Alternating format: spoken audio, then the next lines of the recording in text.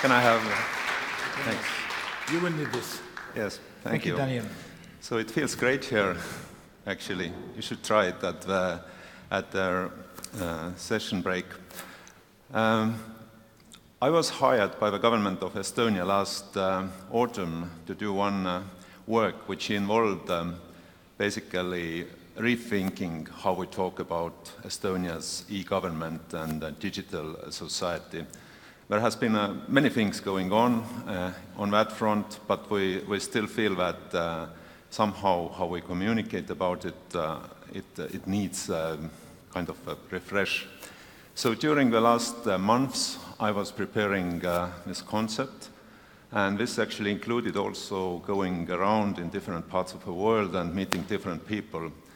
I met 11 thinkers around the world, venture capitalists, had a Skype call with a science fiction writer, I had some activists, I was talking to Garri Kasparov, the chess player, and my main goal was to understand is things that we are talking about in Estonia, are these actually resonating with other people in the world? And as a result of that, our team came up with a concept that would actually then guide Estonia's, well, it seems that it's not my presentation, but yes, that's the headline of my presentation. So we came to this report that gives guidelines for Estonia's next, I don't know, 5-10 years of communication about our digital society.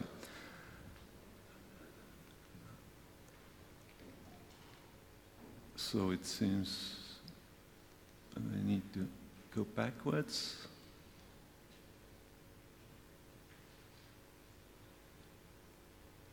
Okay, so, but let's start with what are actually efficient messages. And if I have this kind of 20 minutes presentation, then I should say that in the most basic form, any campaign or any efficient messaging should have something of this kind of basic ideas behind them.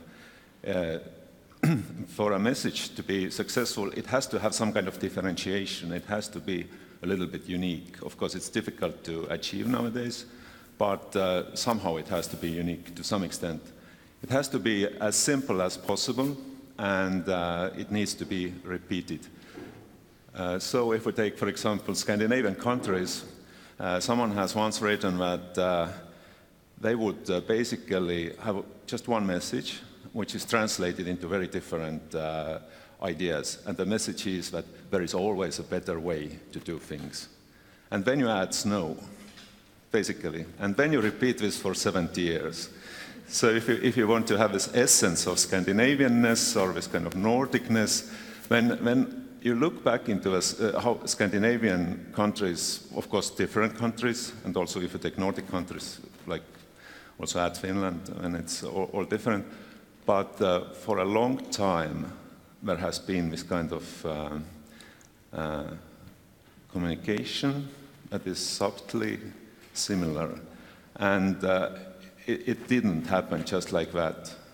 In the end of the 40s, these countries started consciously thinking about their reputation. And they start consciously improving this kind of information flow through design, through literature, through culture, and of course it's not like hierarchical, but it is embedded into their, somehow, into their identity. And now we have this kind of understanding of Scandinavian values, of Scandinavianness, and my message here is it takes a lot of time. And when I'm looking at some countries that are just changing the system in every 3, 4, 5 years, seeing that this campaign didn't work or that campaign didn't work, then we basically can't know if these campaigns did work, because it actually really takes time. It's better to have a little bit worse of idea, but have it like for 20 years, than to change ideas every every 2 or 3 years. So Estonia's story is that in the 90s, when we became newly independent, like second time, then we didn't have anything. Differently from some bigger countries, we even didn't have a market because we are so small. Our market is also small. So we didn't have money, no natural resources, no big market. And somehow we started to experiment a lot with information technology, and we did it really boldly because we didn't have money. So we did very cheap, efficient things, and it was necessity-driven. It wasn't like this kind of idea that we should do this because of identity or anything. But as we started doing this, this became noticed. And this became noticed by the other countries, but it also became noticed by us ourselves. Because somehow this kind of experimenting gave us this kind of future-looking focus. We started to talk about future, whereas before we had a lot of this kind of wounds to talk about, this kind of historic injustice and things like that, that you should always talk about. But suddenly we had a counterbalance. We had this new technology, we're doing these things, and this is the future we are talking about. And when I'm looking, for example, at other Baltic countries, when I think here is a small difference, that Estonia somehow started to gain this kind of future momentum from this. We started to gather around the idea that the information technology is somehow really important to us. So we started to digitize everything that we could. Basically, many of these things are happening around the world nowadays as well, but we were first in some things like, I don't know, paperless cabinet operations, mobile payments, and maybe one of the most important things is that today more than 30% of people actually vote on official elections online, and this is not happening anywhere else. Countries are afraid of it, and they should be. We're also a little bit afraid of it. But at the same time, we are seeing that this kind of digital future, in the digital future, this will happen anyway. And as we feel this idea that IT is so much in our identity, we are willing to risk with this. It is basically, if you take like United States put a man on the moon, and everything could go wrong with this. And we are doing this digital voting, and we know things can go wrong with this, but this is the future, and so we do it. From some other maybe interesting things is the last one that Estonia launched the first e-residency, which means that people who become e-residents can actually gain access to many of these services from the world. And now you take Estonia, which is like 1 million people, and now we want to have 10 million e-residents in 10 years. It's a vision, probably we won't get it, but you can see the idea behind it. It is the idea of actually getting a bigger market and also scaling our own services for a world so that people could use it. So this digitization of anything, this has led to some funny quotes. Last year when Barack Obama was in Estonia, you know, this Obamacare website, this didn't really work and it was really expensive, so he came to Estonia and said that I should have called Estonians when we were setting up our healthcare website. And this was basically like 20 years we've been doing this kind of IT improvement, and suddenly someone notices it, and the Estonians were, of course, very happy about it. But also, when we talk about e-residency, then you can see this kind of quite bizarre news sometimes that the Japanese Prime Minister becomes Estonian resident. What is that? If you start thinking about it, it sounds really strange and brings different ideas. But in a way, it's also true. He was presented with Estonian ID card, and he can access some of our services if he wants to.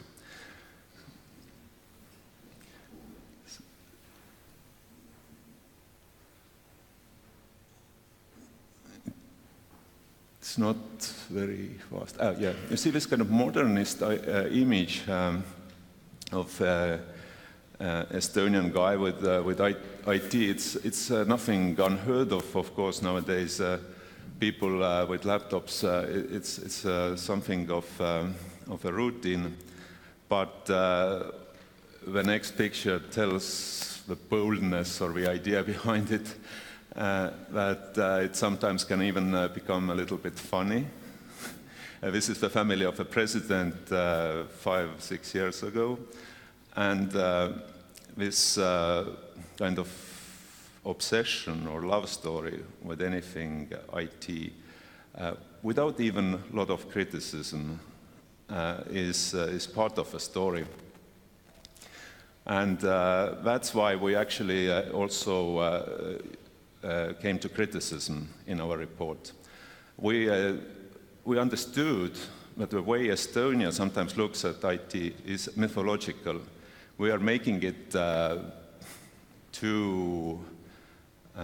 we're making the story too good sometimes. And we named this kind of thinking in Narnia scenario. In Narnia, as in this kind of fairy tale, you will have this kind of tendency to over-mythologize technology and then talk inspirationally everywhere, look what we did, and then things like that. And it also, in a negative sense, this kind of mythology is well explained in this quote by one of our politicians.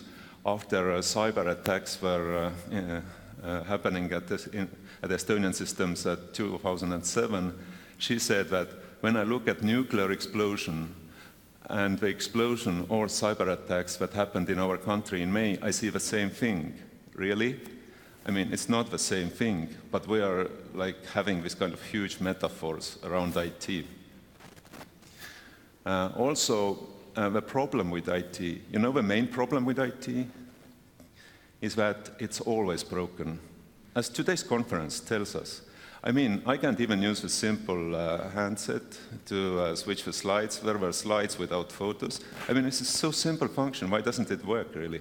It's because your phones, your iPads, everything is a little bit broken, always. And how can you build an identity of a country on something that is always a little bit broken? And I mean by this brokenness, I mean also this that you need updates every week. How many updates on your Android phone this week?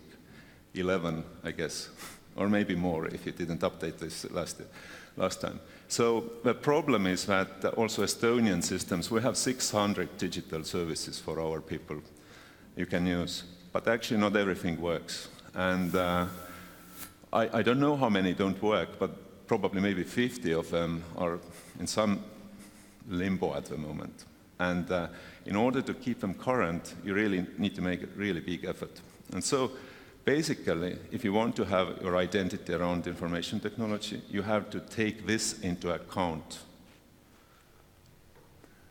Also, we're having e-residency, and this somehow implicates the future. Probably there will be many countries that would have e-residencies in the future. It would mean that people would actually use information technology to change the location of their life. And in that way, the first functioning e-residency in the world is ISIS. Because ISIS somehow hires people through online channels a lot, and these people, according to their values, travel to different parts of, well, not different, the same part of the world. So basically, values really matter in traveling around and setting your next place where to be.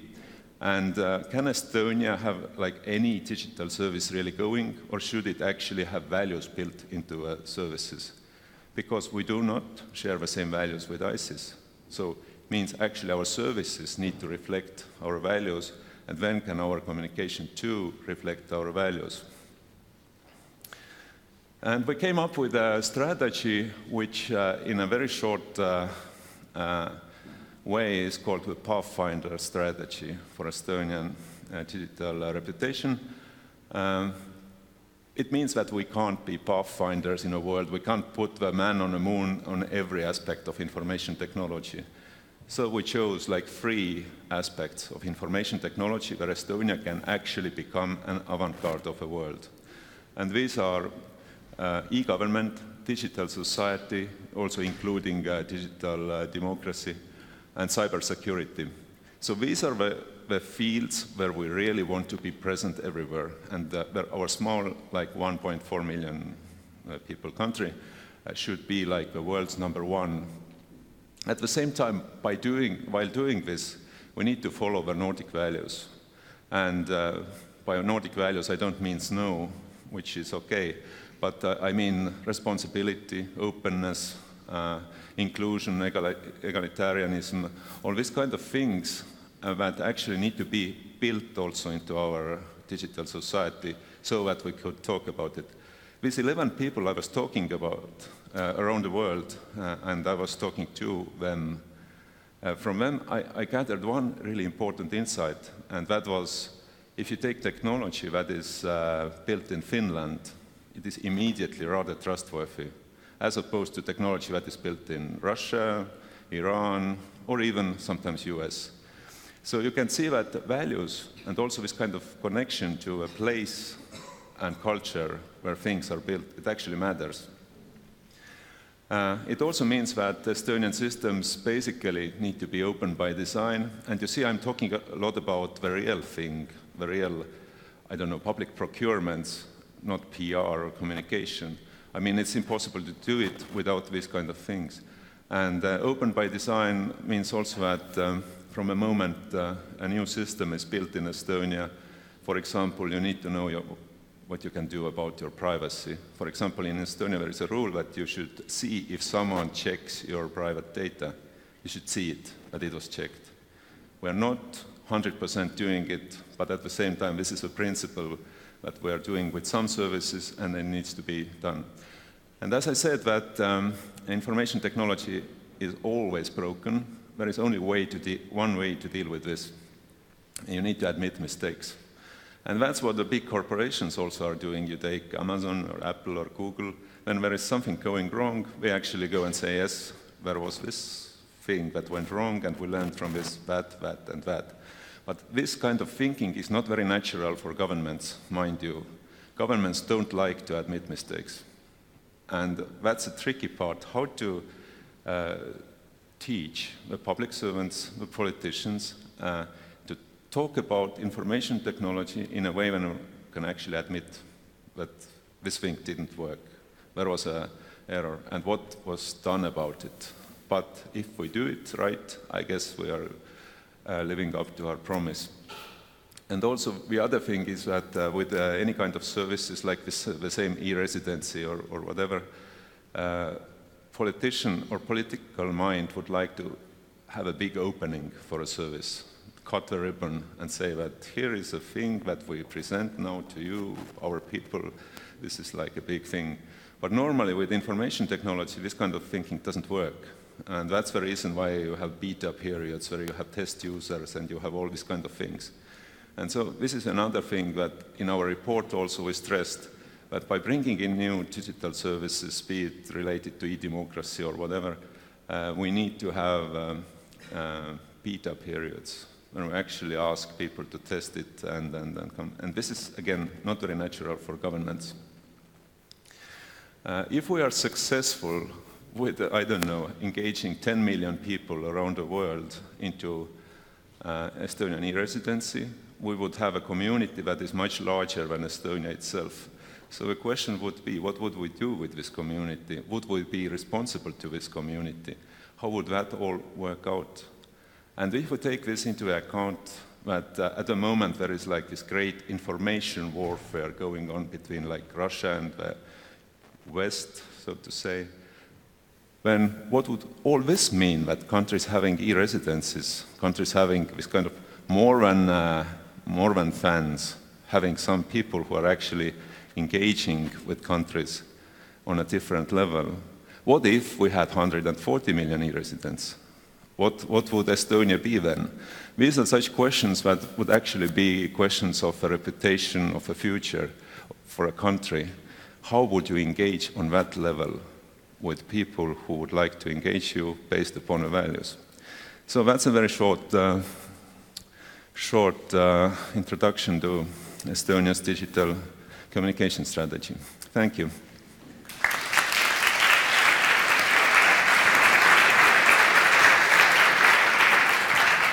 Thank you. Maybe you've got a question. I'm sure you have a question. Yeah, please. We've got some time, so, and I see two, like you first, maybe.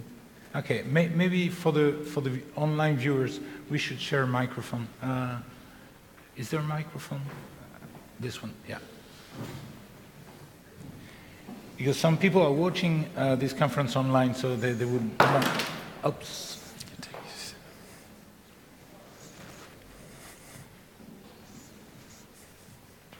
That's before hearing the question. Good morning. Good morning. Okay, go on, go. I'm also from the government institution here in Latvia, so I couldn't resist to ask a question. And actually, if I can, maybe a little bit bridge what was said in the earlier speakers, and from what you told, I don't know if we can compare a country to an enterprise, but I wanted to address the point that was raised before about the inside. Work with your people, working with your own people, and then putting a branding outside. So those two aspects, and here I'm interested to hear your opinion. How do you see that about branding e-society and digital topics inside in Estonia? How your people feel about that? You spoke about discussing how that resonates abroad. You talked to the 11 leaders or people around the world, how they see that. And why I'm asking is probably because I'm Latvian and coming from here, we tend quite often judge ourselves from outside. If New York Times writes a good article about Latvia, we are all agree, and if we have a bad article, we immediately criticize ourselves, sometimes not even looking if that article was true. I remember that your president has addressed this topic a long time ago, saying that Estonians have a similar approach. So I a little bit would like to hear maybe your judgment or your feeling about how your own society feels about e-residents, all the e-Estonia aspect, and how does it work together?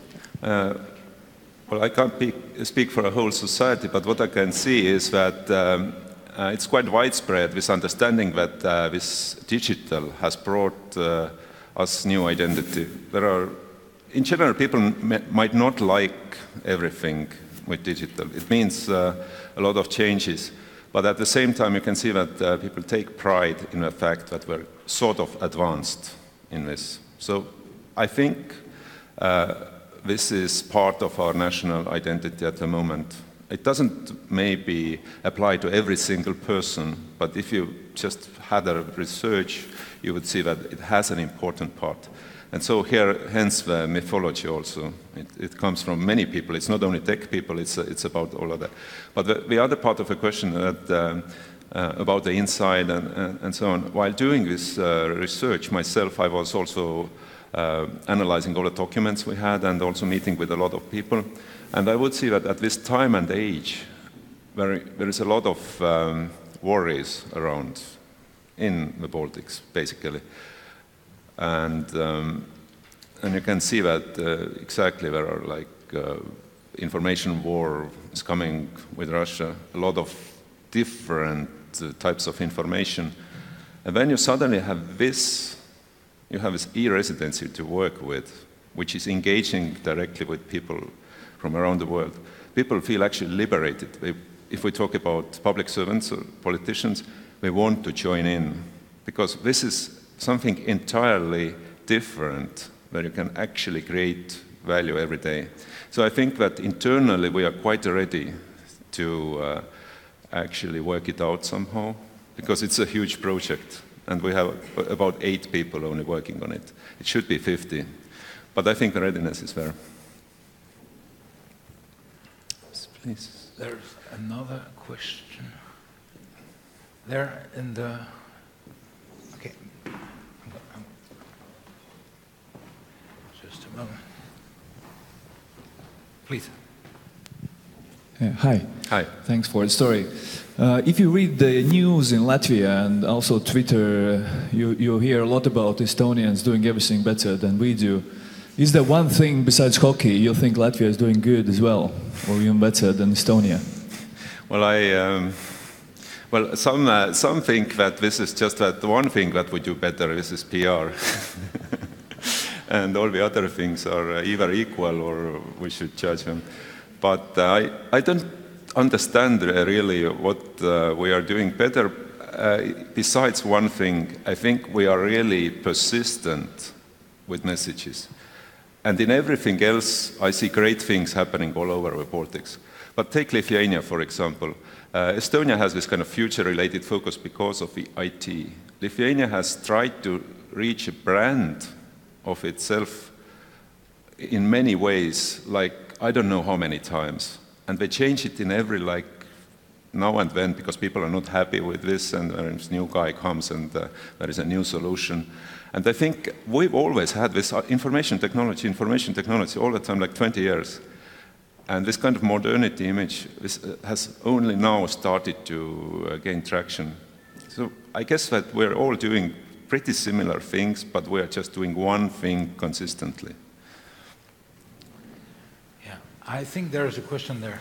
Yeah, I also have one question. I'm very curious about e-residency project, and do you also somehow measure the values of those people who would like to pretend on this e-residency? If not, why it's not important?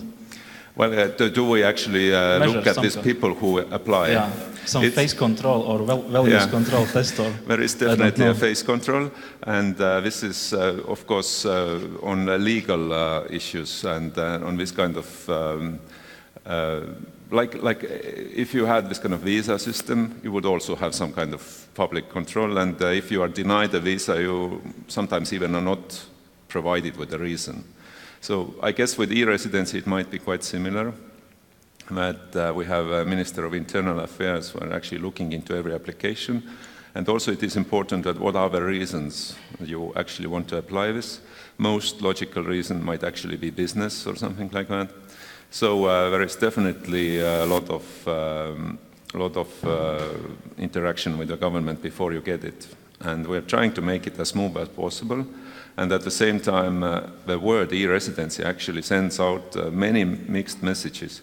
For example, I was talking to people, again, with 11 people, I was talking to a venture capitalist in Silicon Valley, and he had actually this idea that Estonia now is the first open country in the world, that basically everyone can flock in and it's like, do whatever you want.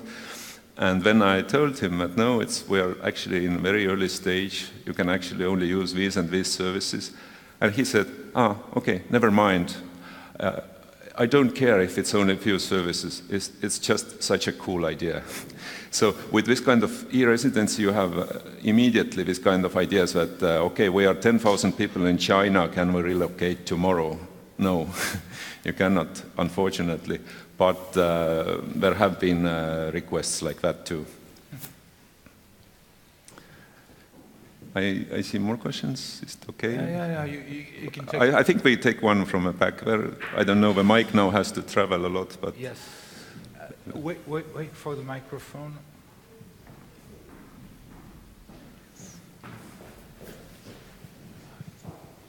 Thank you for your presentation. I really liked your story about that you are making identity on something that is always a little bit broken. And I saw that the problem here is that we always want to be perfect, and if it's not perfect, then we are blaming ourselves. So I wanted to ask if this idea to build on something that is always a little bit broken, does it take a courage for you to admit the mistakes, or does it take mentality of the audience to accept that sometimes there might be problems, or there might be problems always? Or there is some other? Good question. I think it has to start from your own willingness to accept that it is broken. And my and as any communications person probably knows, that the audience would be much more okay to accept these things if you openly say. So that's basically the key question, that are the leaders actually establishing the right promises, and already by establishing the service, already say that, listen, this is information technology, things happen, but we do it for this reason. And then also invite this kind of people to test it and be ready to criticize. That's another way. But you actually, in Estonia, we are planning this kind of conference of skeptics of e-governance in order to actually bring in this kind of thing. Bring in the attack or bring in the criticism, because this is a natural thing to do. These are your allies. If you want to discover what is broken and how to improve it, you have actually to include the skeptics too. And that's about the third thing that governments naturally don't do so much. And so that is why I don't say that we are very good at this in Estonia. I'm just saying that this is the plan we should actually have, and sometimes we're good with this, and sometimes we are not so good with this. Thanks. There's a question here. Yeah, let me start by, your presentation was really nice. Thank you very much for the presentation. My name is Gabby Kool. I'm the CEO of PINS. And I had the privilege to see your Prime Minister last year at the Slush conference, where he was co-presenting with the Prime Minister of Finland. And so you found a very kind of nice, kind of also young, fresh face to deliver this kind of message. My question is now that governments come and go. So how do you basically, you mentioned Scandinavia, 70 years basically delivering this message. So how do you embed this kind of in your society, your message, that it's not depending on the flavor of the election outcome, that you can really deliver this over time? And the other thing that I thought was also interesting, I saw your list on e-government and all the achievements. I also think that you've leveraged Skype very well as kind of a, as kind of a proven point for you. And I think that's maybe also here for Latvia, we would really like to see what kind of export companies can we create here that that society feels like they can embrace and be proud of. But maybe first back to the I think that this is a perfect two question, because I can start with the last one, because it also answers the first one. Skype was invented by Estonian guys, and also with the help of Nordic Scandinavian investors. I didn't have so much time to talk about this, but basically, if you go to Texas, for example, and there is no one who knows Estonia in an elevator, and you have like one sentence, you say, Estonia is the place where Skype was invented, period. It works. So we have this one great example that really works, and in Estonia, we're already forgetting about this, and we're thinking, okay, Skype, it was bought by Microsoft, and so what? But basically, it still works, and we are not using it as much as possible, as much as we should. But, well, from the other hand, we probably don't want to be hostage of one brand or of one company, like Finland, Nokia. Sometimes, if you are a hostage, it actually can backfire at some point when a company doesn't do very well. But basically, I think that Skype also did was that the fact that we had so much to do with this inspired a lot in Estonia. I think that there are like tens of hundreds or, I don't know, thousands of young people who have started enterprises because of a Skype example.